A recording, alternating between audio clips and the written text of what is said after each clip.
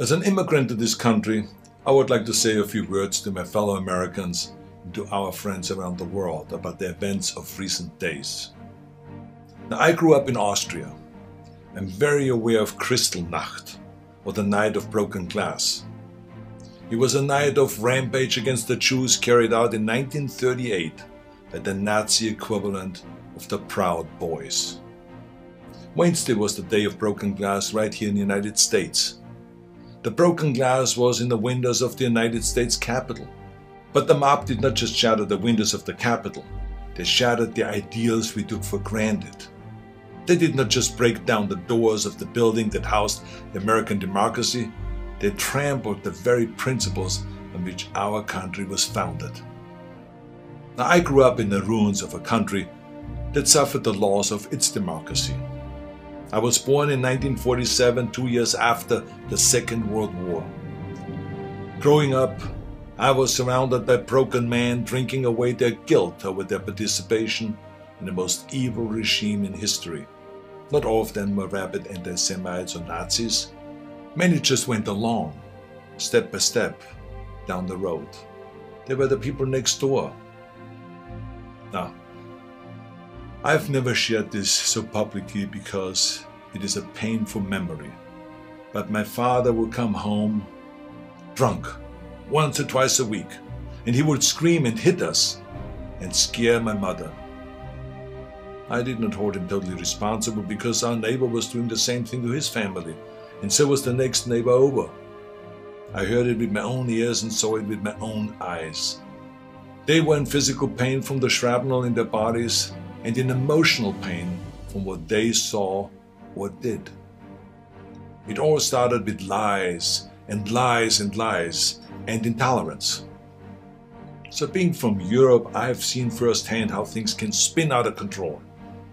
I know there is a fear in this country and all over the world that something like this could happen right here. Now, I do not believe it is, but I do believe that we must be aware of the dire consequences of selfishness and cynicism. President Trump sought to overturn the results of an election, and of a fair election. He sought a coup by misleading people with lies.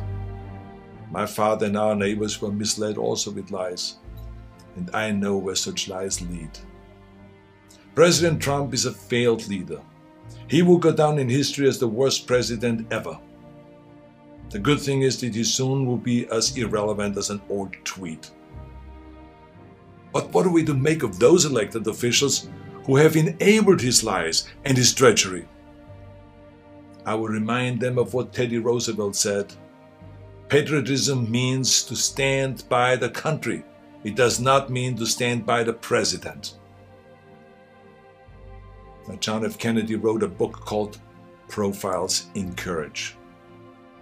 A number of members of my own party, because of their own spinelessness, would never see their names in such a book, I guarantee you. They're complicit with those who carried the flag of self-righteous insurrection into the Capitol.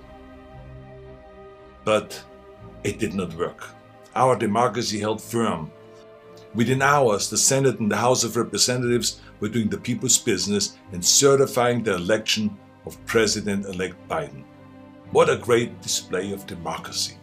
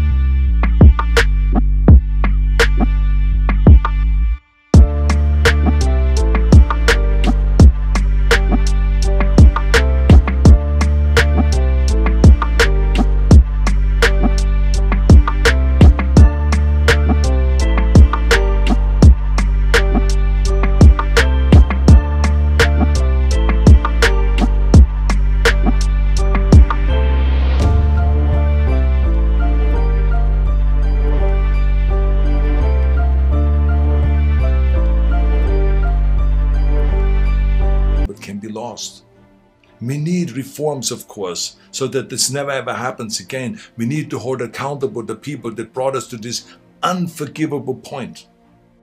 And we need to look past ourselves, our parties and disagreements, and put our democracy first. And we need to heal together from the drama of what has just happened. We need to heal not as Republicans or as Democrats, but as Americans.